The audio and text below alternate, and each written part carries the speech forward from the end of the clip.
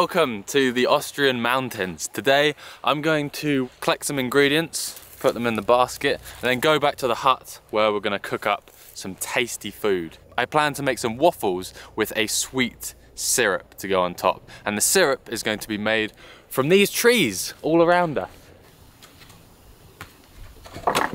Foraging wild food is definitely one of my favourite things to spend my time doing. I've just got this basket to put anything that I find in, and then also a knife. So you just need something to cut either mushrooms or plants. So you really don't need much to go out and forage food. Also, foraging is the perfect excuse for a walk in the woods. Just going for a walk is fun, but if you have a secondary aim for that walk, such as trying to find a certain species of mushroom or a particular type of berry, it makes the walk so much more interesting and meaningful, I find. Who would have thought mushroom foraging can bring a man so much happiness? Also, I think it's just the coolest thing ever to find food in the wild that you can take home and eat. So at the moment it's pretty cold and there's not a huge amount of things growing. There's certainly very few mushrooms. So today's target species is this. We're not going to take the whole tree, just some of the needles that come from it. Now this is a spruce. There's a number of different species of spruce. I believe this is a Norway spruce. The main thing is that I know that it's a spruce and not a deadly look-alike. Spruce trees everywhere.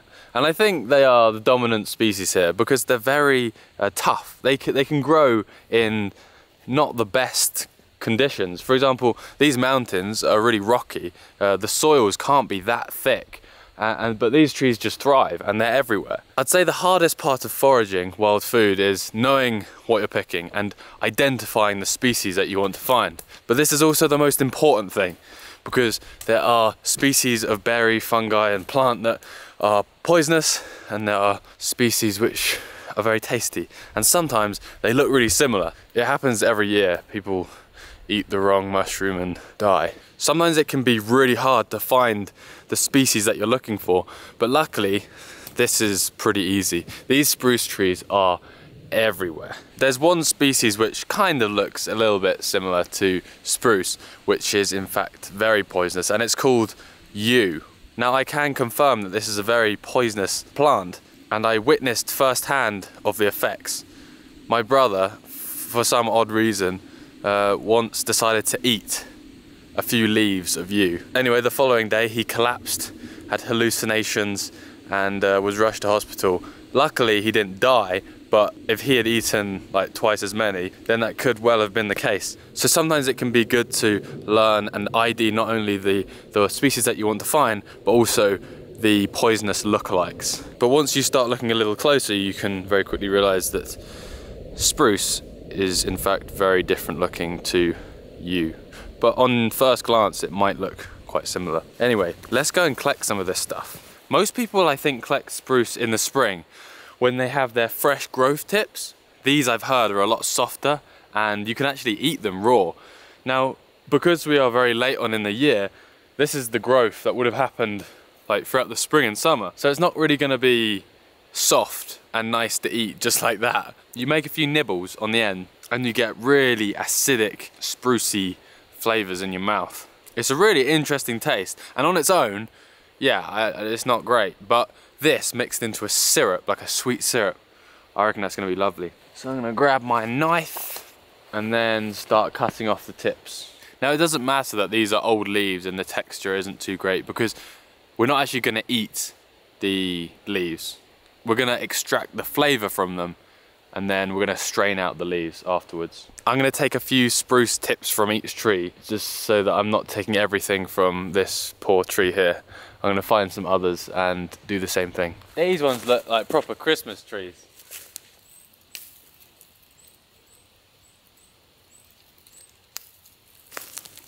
I wonder if you get different flavors and different tastes from different age of tree.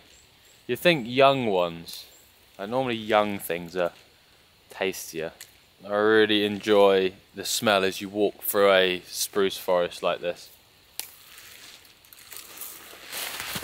I'll leave a link in the description to where you can find a proper ID video of how to identify the different types of conifer trees, because spruce are very similar to fir. They have quite a few similar characteristics. But there's a few things you can spot on these which are different.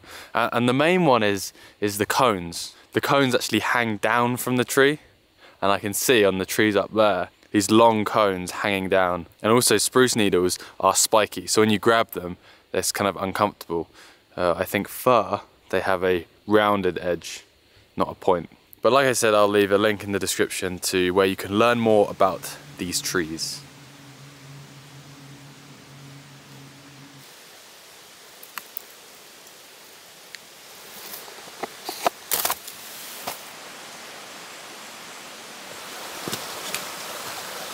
Well, there's not many mushrooms about, but I just found one.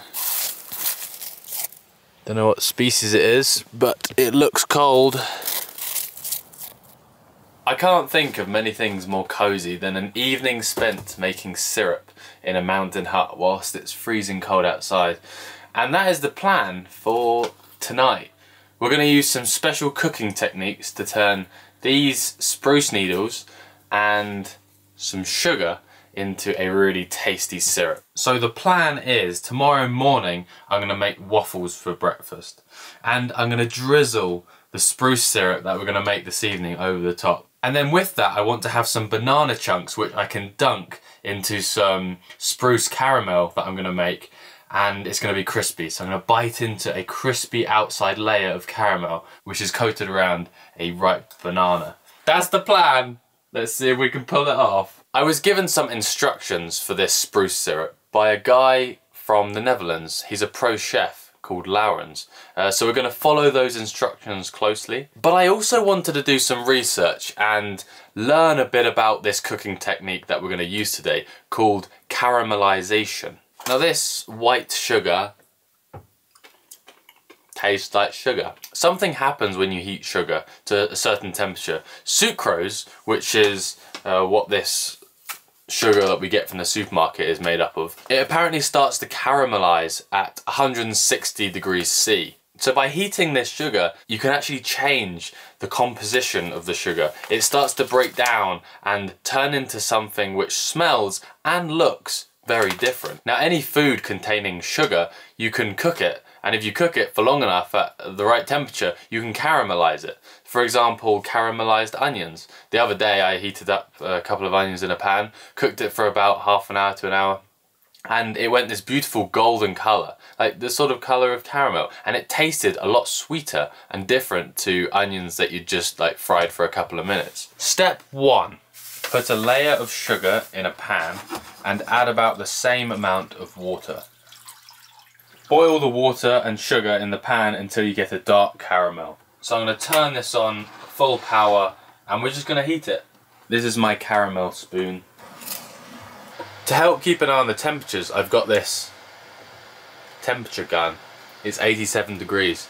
We want it to get to 160 before it starts to caramelize. So that might take a while, so I'm keeping myself occupied by munching on some paprika crisps. And I found this in the other room. Raspberry schnapps. Certainly smells nice. Yeah, not too bad. Ah! The raspberry flavouring is good though. Whoa, it's bubbling away. If I taste the sugar now, it'll just taste rather bland. But we give this some time to caramelise and the flavours go completely different. I did this for the first time the other day, and really fascinating how the same thing, just some sugar, can have two incredibly different tastes just by heating it up. Step 3. When you have caramel in the pan, remove it from the heat and add water again. Then I put in the spruce needles and cook it down until I have a syrup. Add some liquid. This might be a bit hectic.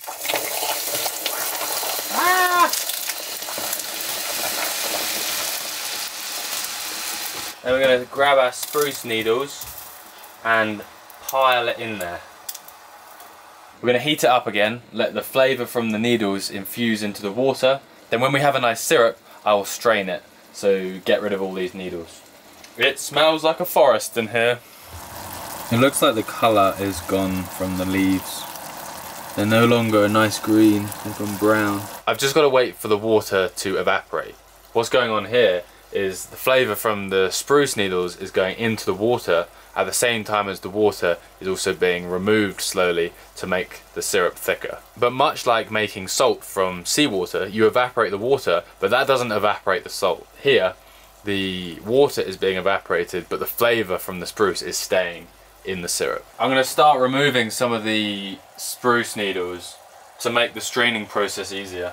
So currently what we have in the pan is a spruce syrup, which is quite watery. I'm going to keep reducing a little bit of water till it's more of a syrup, and then I'll strain it off.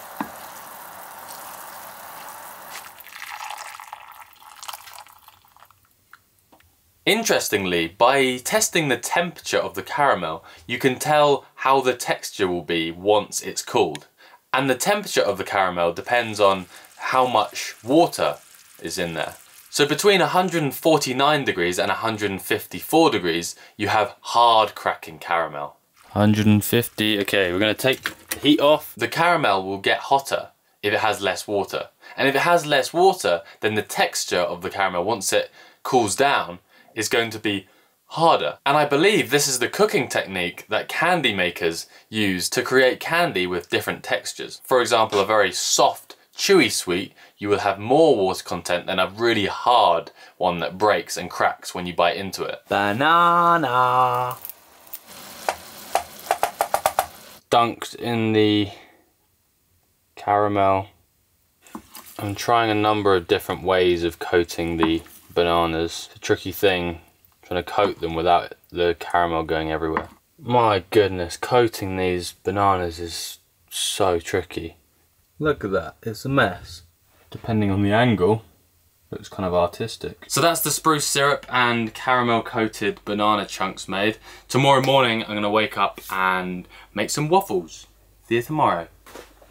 Looking outside this morning, it seems like the snow is all melting, which is a bit sad. I like the snow. Anyway, it's not the end of the world because we're making waffles this morning. And these days I'm getting into a habit of making a plan. I'm going to make a batter to pour into the waffle iron. We're going to hopefully get a really nice looking waffle.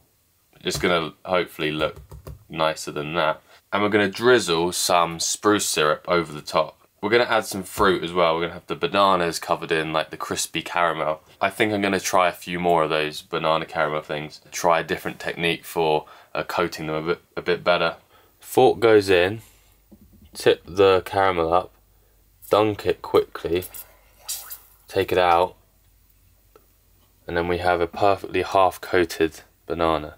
I was listening to a podcast, it's called Off Menu. James Acaster is one of the hosts of that. Anyway, him and Louis Theroux started talking about toasted almonds. They realised that toasted almonds go with everything. There's nothing that you can think of which doesn't go well with toasted almonds. On my pasta, in my sandwiches, in my coffee, on top of soup. They go with everything, and I think some sprinkled on top of the waffles, they will be delicious, and it'll add a really nice crunch. Waffle and banana with spruce syrup and toasted almonds. That's the menu this morning.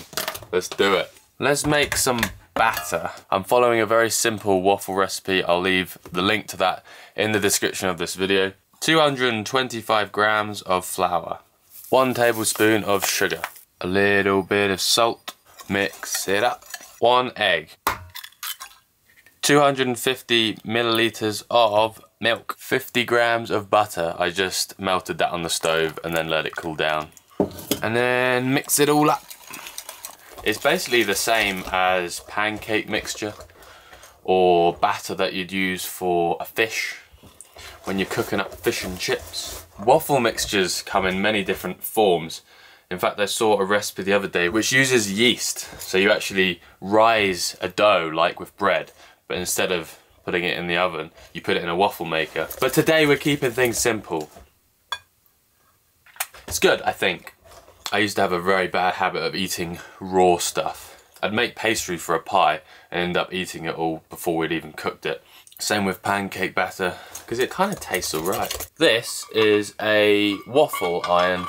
It's made of 2 parts. It's cast iron, which means I think that it was molten iron and they poured it into a mould to create this beautiful piece of cookware. Cast iron is really heavy, but apparently it lasts a long time. It takes a long time to heat up, but it also holds temperature very well too. So you can get it to the right temperature and actually take it off the heat for a bit and it keeps cooking just fine. And apparently it heats up very evenly throughout the whole piece. So we're gonna get these on the stoves and heat them up. I used this cast iron waffle maker for the first time back in England a couple of months ago, and it didn't exactly go to plan. Half an hour later and I've got my waffle out of the waffle iron. And there it is. It's a waffle, just the pieces of the waffle aren't in the correct order. There's the first waffle I've ever made in my life, and there is the second waffle I've ever made in my life. I can't wait to be in the hut in the mountains and spend the morning waffle making. I realise you just need to add enough butter to make the waffles not stick. Otherwise, it can just go terribly wrong.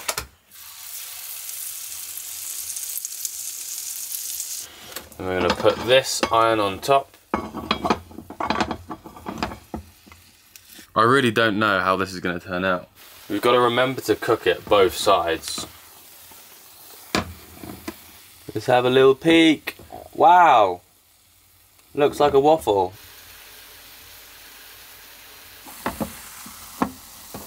Oh, look at that. Ho ho! We made a waffle. Let's make another one.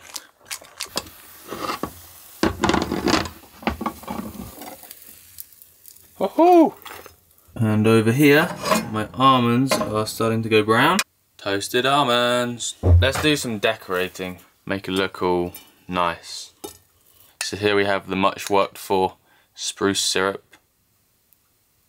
And these I'm quite excited about.